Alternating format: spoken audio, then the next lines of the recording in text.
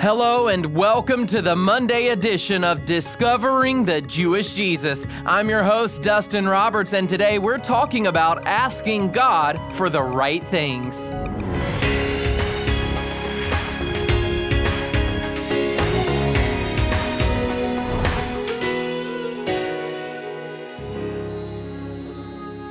The word prayer probably evokes a mental image of our heads bowed and our hands folded together. But did you know that prayer is so much more than just a religious exercise? It's a supernatural activity that we enter into with our supernatural Father and Creator. And during the next 30 minutes, Rabbi Schneider from sunny Florida is going to be sharing what to truly pray for. Our series is titled Keys to Answered Prayer, and we'll be learning how to connect with the Lord in an authentic way, according to His will and not our own. When we speak about keys to answered prayer, it's so important as we connect with God, if we're going to move God's heart, if we're going to see His glory manifest in our life, that we need to be authentic. As we're speaking to the Lord, it can't just be something that we're doing out of a sense of obligation. To truly connect with the Lord, we have to be speaking to Him, beloved children of God, from our heart. Our prayer connection has to be real. And only God knows and you know if it's real. I mean, let's face it. How many of us have prayed before, even if we're just praying before a meal, and although we're saying religious words, and although we're saying that we're praying to God, in reality, our hearts are not connected. Remember, Jesus accused the Pharisees of this. He said, their hearts are far from me. They do all these things, these religious deeds, but the reality is their hearts are not really connected to me. Today, as I speak about keys to answer prayer, I want to focus on the key of asking God for the right things. If you're going to see God move in your life, if you're going to witness Him answering your prayer, you have to be asking Him, beloved one, for the right things. John wrote in one of his letters, if we ask anything according to His will, He hears us. And if we know that He hears us, we know that our requests have been granted. Listen again. We have two different categories we could put this concept in. We have the category of asking the Lord for things that are not His will. And if we're asking the Lord for things that are not His will, we have no confidence that He's going to answer those things, no matter how much fleshly faith we think we have. But if we pray things, the Bible tells us, that are according to His will, in other words, the thing that's in our heart that we're asking Him for is the same thing that Father wants for us in Jesus. When we're connecting with the Lord in that way, we can know that our prayers are going to move mountains. Now, some of you might feel, oh my gosh, well, you know what? All the things that God wants for me are not really the things that, get me excited. I mean, that's kind of like similarly, some people think that going to heaven's going to be boring. So some people they're not attracted to heaven because they have such a wrong concept of what it is. Well, the same thing is true for some people when they think about, I should be praying those things that God wants for me, that I want to pray the things that are according to His will. Some people think that, wow, if I pray for the things that are according to His will, I'm not really that excited about that because the things that I want a new Corvette, I want a new house, I want to marry a beautiful soulmate. I mean, things that God, blesses us with sometimes when we seek His kingdom first, but those are not the primary things that are in the heart of God for you and I. So what I want to do is I want to get you excited about what God wants for you and what is His will for your life. Because if you ask Him, beloved ones, for what He wants for you, He's going to answer those prayers when you're truly asking Him for those things from your heart of hearts, from deep inside. So we're going to go now to the book of Ephesians, chapter 3. And we're going to find out what is it that the Lord wants for us. Knowing that if we ask anything according to His will, He's going to answer, we're going now to the book of Ephesians chapter 3 to find out what is it that is God's will for my life. And I think what you're going to do is you're going to get excited about what His will is for you. And you'll begin to pray for these things often. And as a result, you're going to see increase in your life. So Ephesians chapter 3, beginning there in verse number 14. For this reason, Paul said, I bow my knees before the Father. So this is Paul speaking to us about his posture of prayer. He's bowing his knees before the Father. Now, we know that a lot of people, when they pray, they literally get on their knees. And that's fine, that's great, but you can have a posture of being on your knees before the Lord without actually physically being on your knees. So when Paul says, for this reason I bow my knees before the Father, I'm not sure if he's necessarily saying that he's physically on his knees, although he very well could have been. I think it was a posture of his heart. I remember as a young believer, I'd be laying on my bed, I'm going back over 40 years ago now, and I'd be being hit, beloved ones, with things that I should pray for, just like inspirations, like, oh, I've got to ask God for this. I've got to talk with God about this. A lot of them were from the Holy Spirit. And whenever these inspirations hit me as I was lying in my bed, I felt like I needed to get out of my bed and go to the foot of my bed and get on my knees. And I would do that thousands of times for years. And it was good, it was okay. But eventually the Holy Spirit began to show me, you don't have to get out of your bed and go to the foot of your bed and get on your knees. Trust that when you have that feeling that you want to do that you're already doing it because it's in your heart. Are you getting what I'm saying? When Paul says, for this reason I bow my knees before the Father, it's first of all, it's a posture of heart. And God wants you and I to know that we don't have to do something on the outside in the physical world to get Him to hear us. When it's in our heart, we're already connected. This is important because God wants you and I to be confident that He's connected to our hearts. And if you feel inspired to ask the Lord for something, the very inspiration that you have, that is where the connection is. You don't have to do something else a lot of times. You just be confident that the Lord hears that inspiration that's internal in you, and just be confident that He hears that and that it's already answered. Because remember, if you're asking Him for anything according to His will, John told us in his letter, know that you already have that request. This is important. It's important that we become so centered in the Holy Spirit that we know that nothing is oftentimes required on the outside. It's already happened within. And this actually gets to the next portion of Paul's prayer. So first of all, he's in this posture of prayer, this posture of humility. For this reason, I bow my knees before the Father. He's in this posture of humility. He's in this posture of dependency. He's in this posture of knowing how great God is, how good God is, and how God is a God that answers in His loving kindness. And then what is he asking for? Verse number 16, here's what he's asking for. That He would grant you, according to the riches of His glory. What is God's glory? God's glory is His manifest presence. So when you study the word glory in the Bible, what you'll see is it's most often associated, beloved church, with when God shows up so that people can experience Him in their physical existence. So in other words, the glory of God filled the temple. What happened? When the temple was dedicated to the Lord, the glory of God filled it. And how did the glory of God fill it? It was filled with smoke. So there was a physical manifestation of God's supernatural presence. So most often when glory is associated in the Bible, when the word glory is used in the Bible, it's associated with God's manifest, physical, supernatural activity in the earth. So Paul is praying that the invisible God would manifest Himself supernaturally in a way that you could, listen, experience. So listen again. That He would grant you, according to the riches of His glory, to be strengthened with power. P-O-W-E-R, with power. That God's glory His invisible power would strengthen you so that you'd experience it.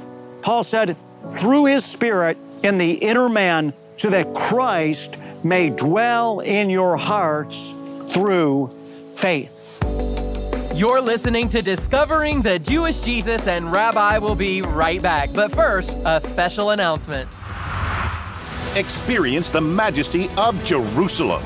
Join us for a remarkable event that will unite believers from around the world. I invite you to join me on our journey of faith as we celebrate together the Feast of Tabernacles. Don't miss the extraordinary event from Jerusalem, Israel. Join me live from the Daystar Studios in Jerusalem, Monday, October 2nd, noon, again at 9 p.m., and then 1 a.m. the following morning, only on Daystar. We are so thankful for everyone who gives a financial gift of support to this ministry. And perhaps today is the day that you decide that you would like to deepen your commitment to discovering the Jewish Jesus. The best way to do that is to sign up to become a monthly partner at discoveringthejewishjesus.com. Or you can call us at 800-777-7835. Together, we can help others prepare for Jesus' return. And now, let's get back into the second half of today's message. What I previously said is that God wants us to know that He hears the slightest whisper, the slightest inclination. He responds to our desires. And so Paul just said here, I pray that God would strengthen you by His glory with power in your inner man, inside now, because remember I just got done saying that God wants you to know He's connected to your inside, right? You don't want to have to get out of your bed all the time and go to the foot of your bed and get on your knees, because God wants you to know that He's connected to your inner man.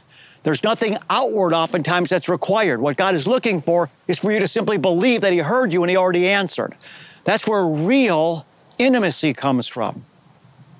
When you get to the place where you think you don't have to do something on the outside to connect with God, but rather instead you know He already hears the slightest movement of your soul, that the Ruach HaKodesh, the breath of God, the Holy Spirit is in you.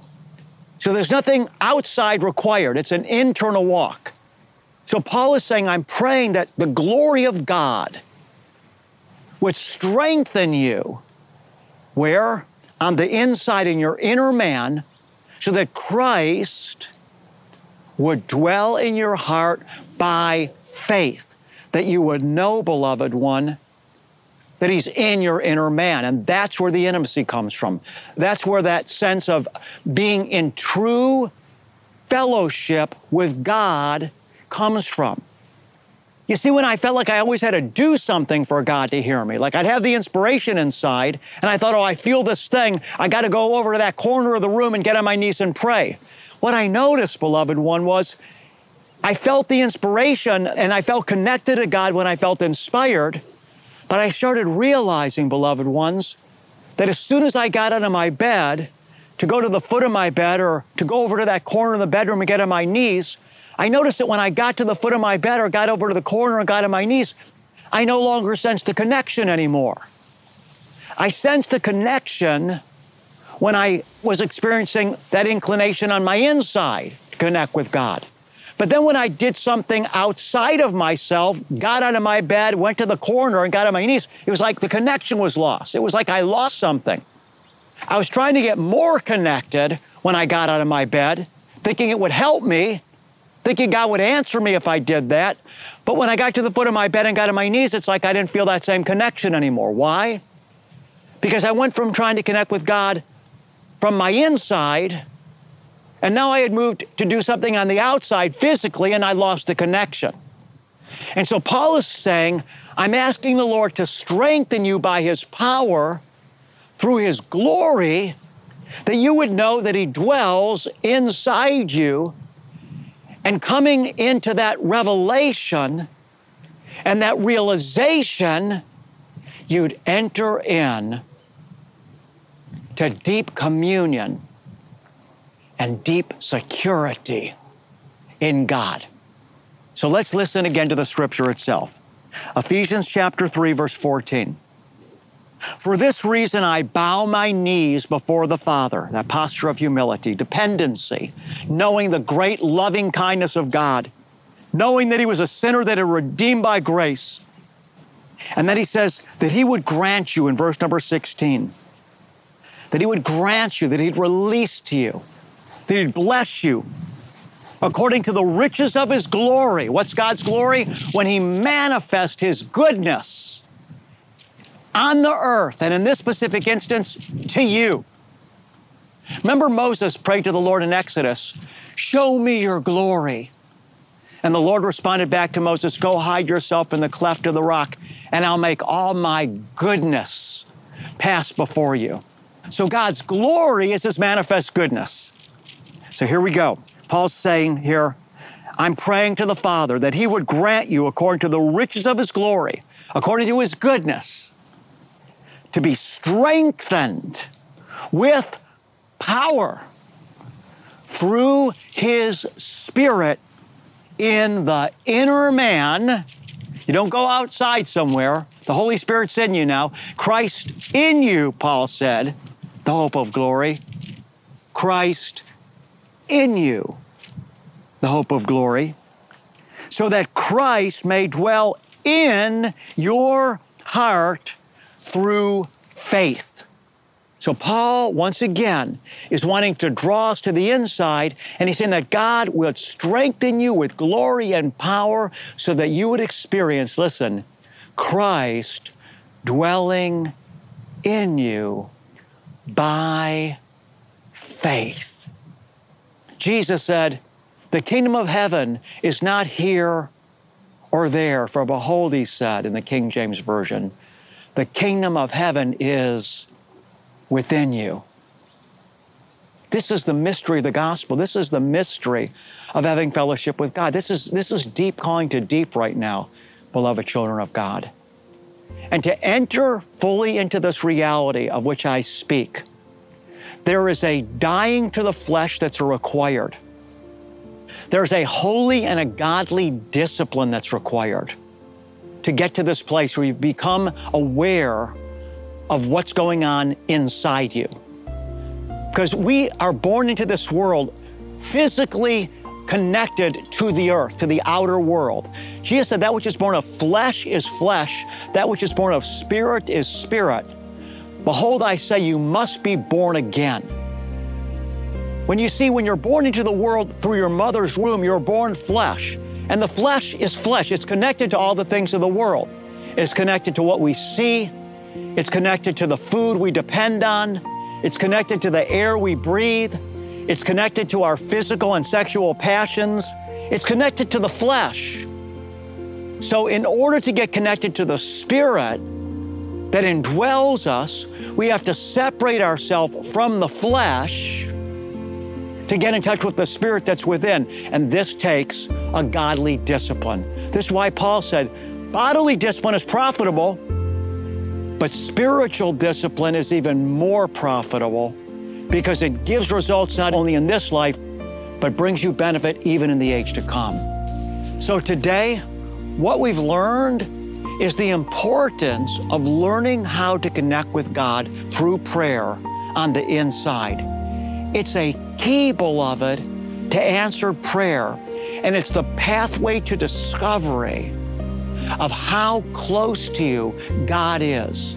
And when you discover God inside you and begin to fellowship with Him in that place, beloved one, you will be set free.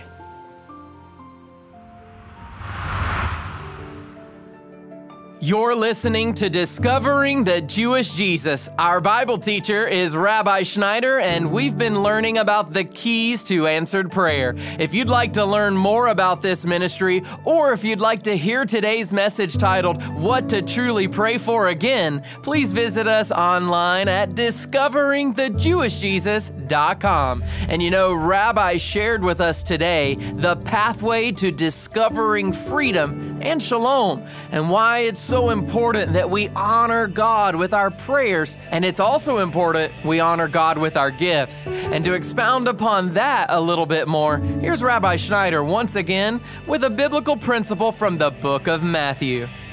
There's a portion in God's Word that I've really been putting myself under, asking the Lord to shepherd me into perfect obedience. It's the story of the rich young ruler that came to Jesus in Matthew 19. It's also repeated in Mark and Luke. And the rich young ruler says to Jesus, "Good teacher." Jesus says, "Why do you call me good? Only God's good." And then the rich young ruler said to Jesus, "What must I do to inherit eternal life?" Yeshua said, "Keep all the commandments." The rich young ruler said, "I've done all the commandments from my youth." He was a moral man. Then Yeshua said to him, "Now go and sell everything you have, and you will inherit the kingdom of God." And the Bible says the rich young ruler went away sad because he wasn't able to surrender his possessions to the Lord. And the disciples were really like, "Wow, who can inherit the kingdom of God?" Jesus said, "What's impossible with man is possible with God." Beloved, we don't have to earn our salvation, but Jesus is calling for us to surrender. Will you surrender your finances to Him? To give a financial gift today, simply go online to discoveringthejewishjesus.com or call us at 800-777-7835.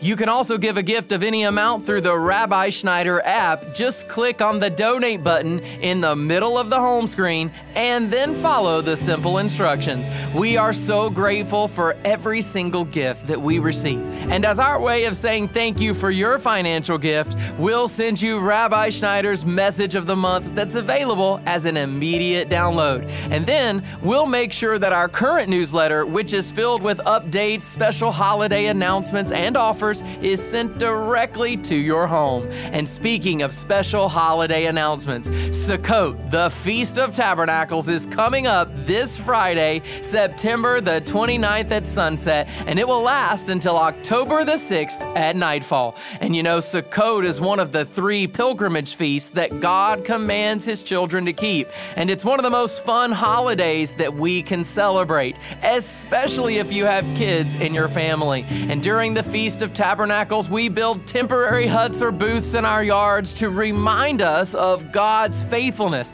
and to help us keep our eyes focused on the coming marriage feast of the Lamb. If you'd like to discover what a sukkah or temporary booth could look like at your home, or if you'd like to know more about these unique and special fall holy days, we'd love for you to visit us online at discoveringthejewishjesus.com.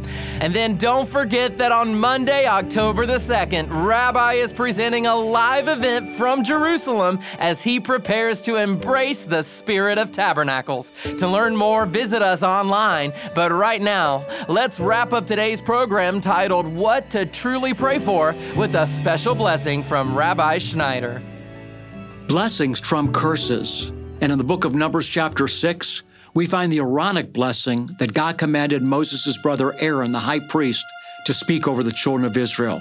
There's power in blessing, beloved ones. So take part in receiving Father's blessing upon your life today.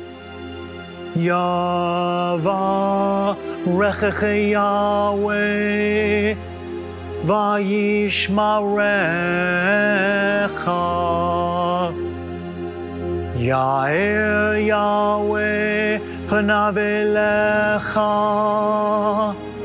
v'chunecha.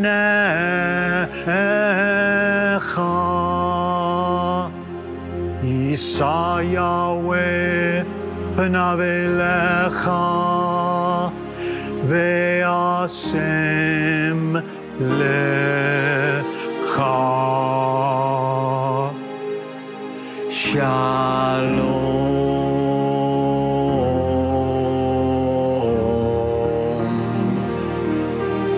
The Lord bless you and keep you.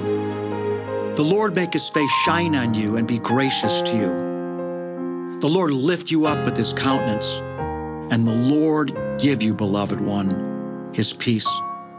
God bless you, and shalom. I'm your host, Dustin Roberts, and Discovering the Jewish Jesus is a production of Shalom Ministries. Be sure to join us again next time when Rabbi Schneider reveals the keys to answered prayer. That's Tuesday on Discovering the Jewish Jesus.